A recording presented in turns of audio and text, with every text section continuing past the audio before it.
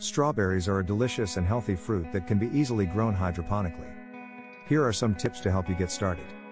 First, choose a hydroponic system that is appropriate for the number of strawberry plants you want to grow. You can either buy a pre-made system or build your own. Next, prepare the nutrient solution for your plants. Strawberries require a balanced mix of macronutrients and micronutrients, which you can purchase at a hydroponic store. Once your hydroponic system and nutrient solution are ready, it's time to plant your strawberries. Place each plant in a net pot filled with hydroponic growing medium.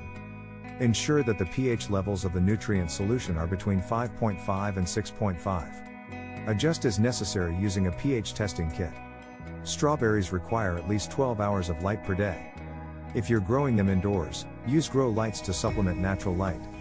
Strawberries need to be pollinated to produce fruit. If you're growing them indoors, you can use a small brush or cotton swab to transfer pollen between flowers. After about 4 weeks, your strawberry plant should start producing fruit. Harvest ripe strawberries as they appear, and enjoy. By following these tips, you can grow delicious and healthy strawberries hydroponically, even if you don't have outdoor space.